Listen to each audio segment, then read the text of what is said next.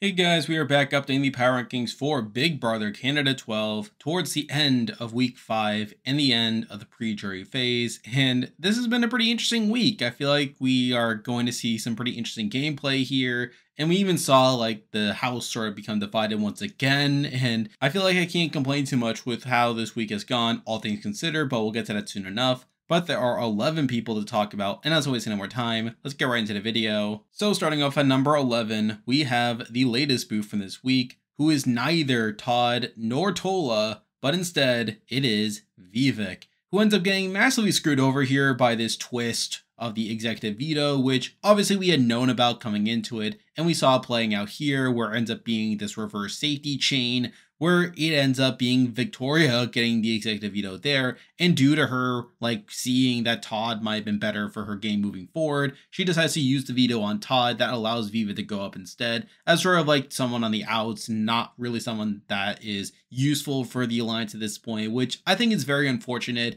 in the sense that he got massively screwed over here.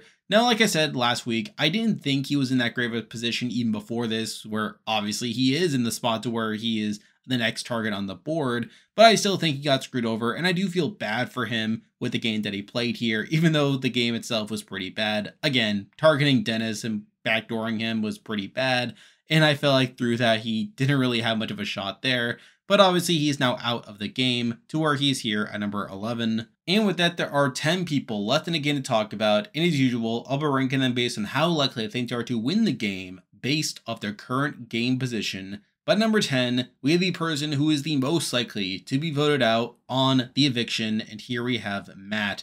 And again, this was a pretty fun turnaround where it didn't seem like Matt was going to be the target coming into it, where even though there were rumblings early in the week where people like Victoria and Kayla were gunning hard to have Matt backdoored, it didn't seem at first that Avery was going to go through with it, as she seemed pretty resolute in making this an easy week, not really taking a shot, and in general just taking out Elijah. And that opportunity really opens up after Tola wins the veto, which forces Avery to have to pick a new nominee, and Mac just kind of fell into her lap there. So again, it is kind of unlucky that Tola won the veto here, though at the same time, I don't think he's going to stay, or even though he has votes on his corner, people like Anthony, Tola, and Lexus, I don't think there'll be enough necessarily, and I feel like a flip is pretty unlikely unless someone like Victoria flips at the last moment, which, to be fair, I mean, I wouldn't put it past Victoria if she does flip by the end of the week, considering that Goose was already on a radar, but I still feel like Matt would be more beneficial for these women, as it would have essentially forced the likes of Anthony to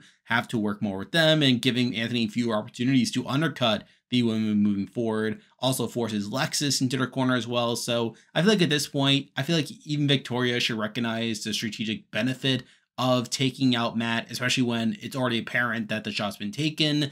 So I feel like at this point, Matt's pretty screwed in the game unless something crazy happens in the next day, to where he's here at number 10. Now moving on to number 9, and we actually have the other person on the block right now, and here we have Goose. And it does seem like for the time being that Goose is going to stay, as now the target is shifted onto Matt, and it does seem like the women are going to be on his side to take out Matt. But at the same time, I feel like it has nothing to do with what Goose actually did. It was more so due to things around Goose that is causing him to be spared here, especially when he was the consensus target coming into the week, where Avery wanted to target him as a way of making it an easy week. But even on that, you have his whole blow up last week after the veto, where he recognized that he'd been tricked by Victoria, but he ends up spilling this throughout the house that caused Victoria to want to target him coming into it.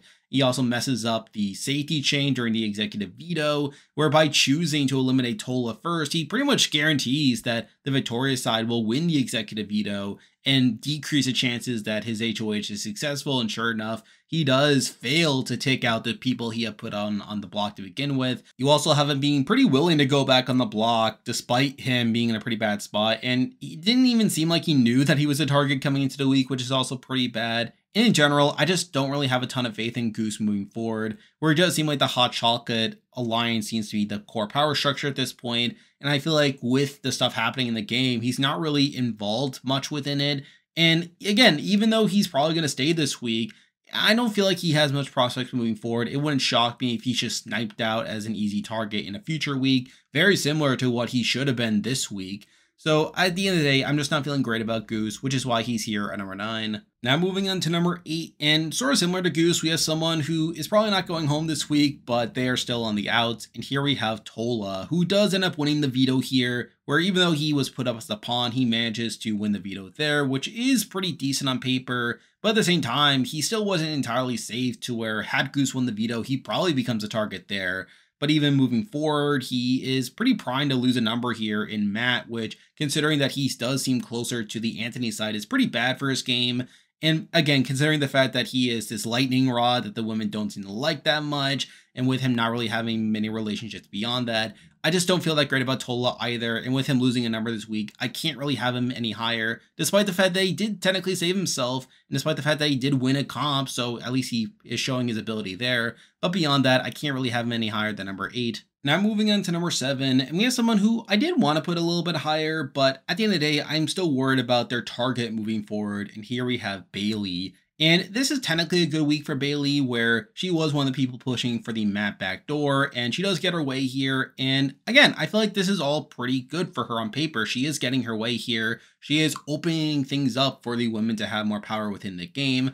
But I still feel like she's a big target in the game, and it wouldn't shock me if the Anthony side were to win HOH that they would just use her as a relatively easy target there. But even beyond that, I feel like even though the women have been propped up as these big players in the game and people that are getting their way here by taking out Matt, I still feel like Bailey is the least likely to get towards the end game, as she's the only one of these women to not be part of Hot Chocolate, which I feel like will continue to be a force in the game moving forward. And it would shock me if that becomes a key alliance that gets towards the end game, despite the division that we are currently seeing within the game. And I do worry that that opens things up for Bailey to be targeted. So again, I still worry about Bailey's short-term prospects as she is seeming to be a target at this point. But again, I do recognize that this was a good week for her. And if she is able to continue to undercut the likes of Anthony and Victoria, really feed into this civil war that's brewing, there is a shot that she could improve her position there, but I still feel like she's a big enough target and in enough danger in the future to where I have her here at number 7. Now moving on to number 6, and we kind of have the opposite of Bailey, someone who is technically having a bad week here, but someone who I still think will not be targeted in the future, and here we have Alexis. And again, this is a bad week for Alexis. She is about to lose Matt, who was her showmance up to this point.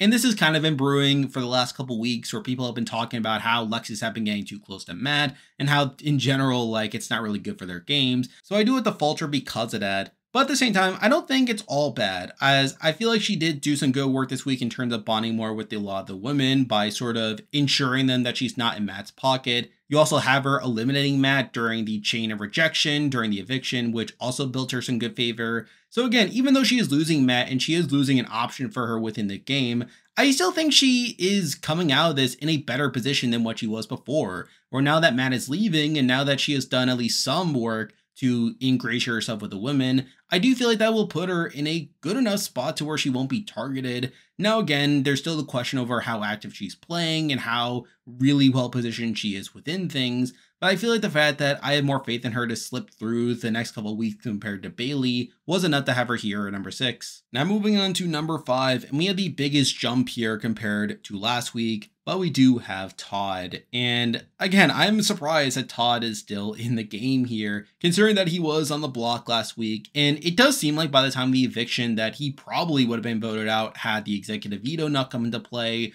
where it does seem like the votes would have been there to take him out, which is pretty bad. And even this week, you have people like Anthony that would have preferred him to go back on the block, only for him to not do so. But at the same time, he is becoming more of a piece within Victoria's game, where Victoria specifically used the executive veto on him as a way of building up a number for herself. And I do feel like at this point, it's kind of working out for him, where through this whole Matt move and weakening Anthony, I do feel like that puts Todd in a much better position than what he was before, where at this point he is working more with the Spicy V side of things. People like Avery and Kayla seem to be willing to work with him more. And again, considering where he was last week, I do feel like that's a massive improvement for his game. And I feel like in general, that will probably put him in a better spot there. Now, at the same time, there still could be some danger for him next week, where particularly if Anthony wins HOH, I could see him like being a victim of that. But I feel like if he's able to get through these next couple of rounds and really sort of fly under the radar as like this civil war starts to brew, I do feel like that could put him in a pretty solid spot to where if he can get through the next couple rounds, he could potentially be in a spot to where he's not being targeted as much. He could also start to go on a comp run. I think there's definitely some upside here for Todd that makes me feel more confident in him compared to before. Now, how active he's playing, again, he's not been the most active player, but I do feel like this could be a turning point for him starting to play more actively. And I think with the opportunities before him at this point, I do feel better about him than I'd have before, which is why I am going to elevate him here to number 5. Now moving on to number 4, and it is the same top 4 as last week. However, I will admit that it was a lot tougher to rank them this week, as even though I feel like there are definitely some pros with each of these people, I also think there are plenty of cons, especially with one particular person, but we'll get to that soon enough. But at number 4, I did decide to go with the person who is technically in the worst spot right now, but I still think this person could recover, and here we have Anthony. And I did drop him compared to last week. However, I do have to acknowledge that losing Matt here is pretty bad for his game across several fronts. I mean, one is the fact that Matt was clearly a number for him, and by losing Matt here, it does kind of force him to work more with the hot chocolate side of things. And in turn, that's probably not the best position for him to be in, as I feel like if we get down to the hot chocolate final 5, it does make him a pretty massive target there. So I think there's that to consider. Also, some of his social play this week wasn't particularly great, where he would call out people like Avery and Victoria for hanging out with the women, only to be called out by saying that he hangs out a lot with Matt and Tola, which makes him look like a massive hypocrite. So again, I think there's definitely some bad things that have happened with Anthony for this week. But at the same time, I don't think he's being directly targeted by the likes of Victoria, where even though like we have seen them coming at odds with each other over this whole map play, I don't think the map play is necessarily designed to target Anthony immediately, where I feel like it's more so to weaken Anthony without necessarily going after him. I don't feel like he's directly being targeted, and there's still a world where Hot Chocolate is the design final 5, where even though I don't think he's that well positioned within that, he is still like set up to be taken deeper into the game because of that. However, again, you never really know where this whole Civil War is going to go. But even beyond that, I will also admit that some of it's also my faith in Anthony as a player. I think there is a chance that he's still able to skate through this, where we literally saw him not playing super well during week 1, but is able to recover because of that. I don't think this is necessarily the death of Anthony's game.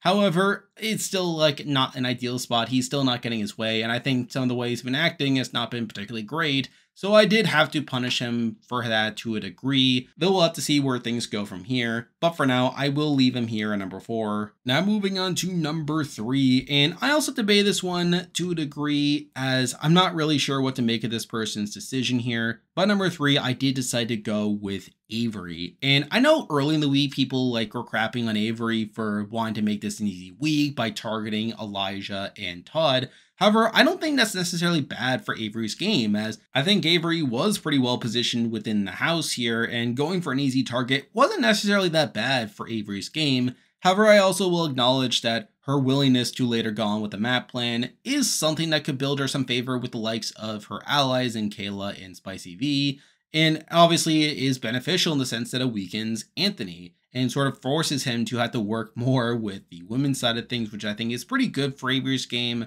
Now, there's still the question over how big of a target she'll become because of this, considering that she was the HOH that drew this line in the sand. So I do worry about her in that regard. But again, outside of that, I think she played this week about as well as she could have, all things considered. And I think there's still plenty of upside for her game moving forward, which is why I do have her here at number 3. Now moving on to number 2, and I actually decided to go with the other returnee here, and that person is Victoria. And the thing about Victoria is I've seen people online talking about how she's a great player and how she's playing the best game in the house and how like she manipulated this entire situation, and really, I don't necessarily agree with that. I still think Victoria is a pretty sloppy player, and she didn't really do much this week to really change that perception. Again, she's playing a very similar game to how she played on Season 9, except this time she actually has allies and people that are willing to put up with a lot of her antics here. Where first up, you have her decision to save Todd here, which I do think on paper is pretty positive for her, except it does sort of alert Anthony to the fact that she is playing like this more individualistic game, and it does start this tension that we start to see later on in the week between them. You have her later deciding to backdoor Matt, despite the fact that Goose is someone who, at one point during the week, talked about targeting her, and she made it clear that she wanted to target him, only to back off. So again, she is a very flip-floppy player here. Now, again, I do see the rationale in her wanting to target Matt, as it does weaken Anthony. It does force him to consider other options here. But at the same time, she does it in a way that makes Anthony know what she's doing. And I think it is setting up this civil war between the hot chocolate faction of things that will probably play in the coming weeks. And I think there's definitely more of a chance now that she could be targeted compared to Anthony, if I'm being honest. I think that if Victoria's game goes downhill, that I wouldn't have a lot of faith in her to recover. I think the good position that she's in at the moment is largely because she has allies and because she's such a big player and because a lot of these players just seem kind of scared to go after the returning players, which I think is a feature on a lot of these captain seasons.